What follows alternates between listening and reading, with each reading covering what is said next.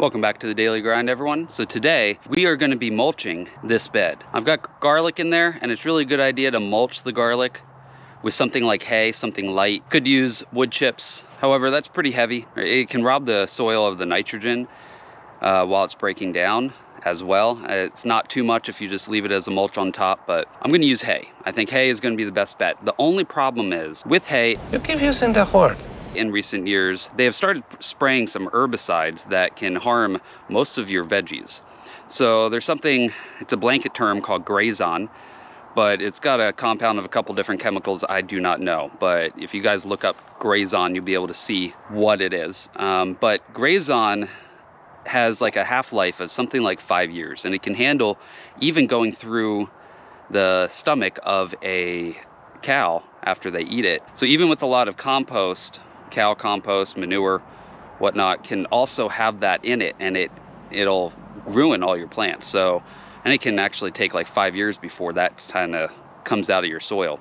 So it'll damage all your plants for a long time. So it's really important to test whatever you're going to put on that could possibly be sprayed with that, and most of the time it's going to be something like wheat. So hay and straw are gonna have that, possibly, not all of them. And it's a smaller percentage than you would think, but there's still a percentage chance that it could happen. So today I'm gonna be testing this, and it actually is gonna take about a week or so before I can get the results. I'll bring you guys along so you guys can see how to test your hay or compost to see if it's okay to put in your garden. Get some peas or beans because they're super susceptible to this specific herbicide. And so what they recommend doing is to plant some peas or beans in some soil with either the compost or whatever grow medium that you think might have been sprayed at one point with this stuff. So I added a whole bunch of the hay that I plan on putting up into here with some soil. And so I planted this 2 days ago. Once they come up, they say look at the leaves, and if the leaves look crinkled or messed up in any way, then it's a high probability of this having been sprayed with Grazon. So after about a week, these peas sprouted. Now I said that I was going to be looking for funky looking leaves here, and you can see there's some weird looking leaves, but that has nothing to do with the hay that I put in. So it turns out the pea seeds that I had planted are this microgreen kind that have these tendrils, and they're just there to be able to grasp onto things so it can climb. It's a climbing type, but the actual leaves look just fine. There's no issues, it's growing just fine. So I think this hay is not sprayed with that Grazon. So I'm gonna use this as mulch now, and I really need to get it in today because we've got a light frost coming. It actually says it's going to be 34 degrees, but you never know, it could drop a little bit, and it's just too close. I don't want this to freeze over yet because next week it's all going to be quite warm again. So I don't want one freeze and then it to come back to warm. It'll kind of shock these plants. So if I can lay down mulch layer, then it will kind of protect these a little bit. All right, so the brand that I'm using is this Stanley.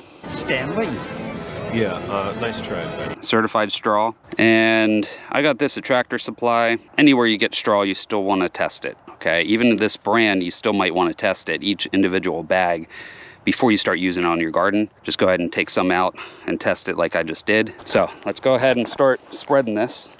We're just basically trying to make a cover so that way this garlic is protected. And mulch also is a really good thing to help keep moisture in. But real simple, guys, we're just gonna start spreading it across, and you want it pretty thick in between the plants. Just make sure you're not damaging any of the plants. Get any kind of leaves up above, get it up underneath the plant rather than on top. Got a couple of these just starting to pop up in the beginning stages. Kind of interesting how some of the garlic pieces came up right away, and others like here and there are still really small. You make sure that if you're going to put the hay around there, don't disturb it, just keep it around it.